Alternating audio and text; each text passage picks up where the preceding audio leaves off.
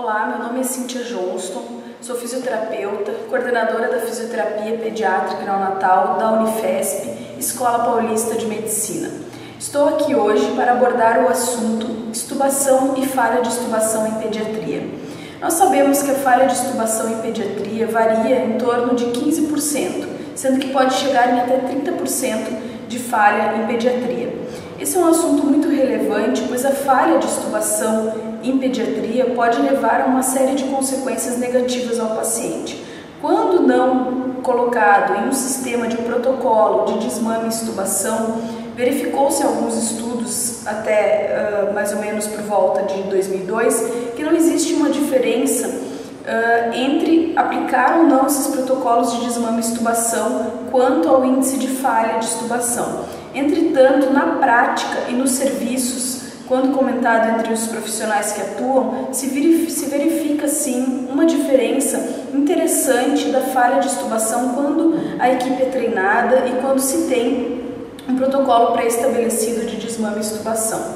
Quando o paciente apresenta falha de extubação, o risco para a parada cardiorrespiratória, para as complicações inerentes ao procedimento de nova intubação aumentam importantemente, e isso aumenta muito o risco também de óbito a esses pacientes, assim como de infecções. É importante que dentro de um protocolo de extubação sejam avaliados diversos critérios clínicos desses pacientes por uma equipe treinada, então.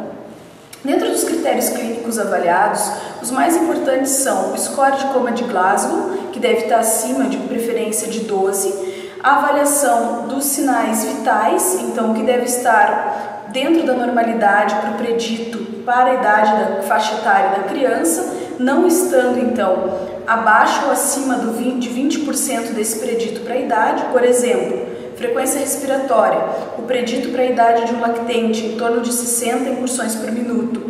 Então, para que esse paciente seja extubado, ele não deve apresentar 20% a mais desse valor ou 20% a menos. O mesmo para a frequência cardíaca e para a pressão arterial sistólica e diastólica. Também deve-se garantir que o paciente consiga ter uma saturação de impulso de oxigênio acima de 90%.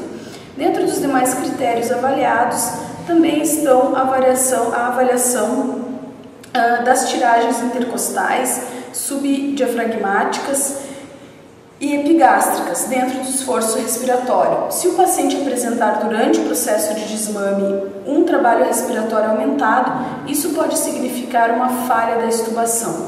Também pode ser avaliados os distúrbios hidroeletrolíticos desses pacientes, que, importantemente, o cálcio, o magnésio e fósforo podem estar envolvidos com a contração muscular e, com isso, estando em valores abaixo da normalidade, influenciar numa falha de extubação.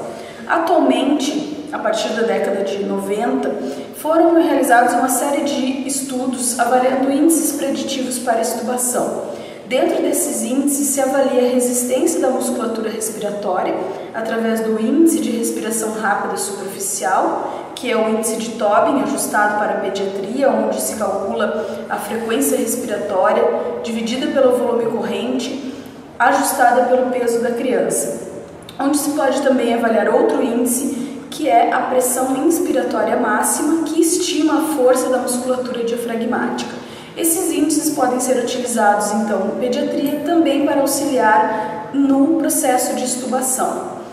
Muito obrigada pela atenção de todos. Voltaremos logo em breve, dando continuidade ao assunto desmame, extubação e falha de extubação em pediatria.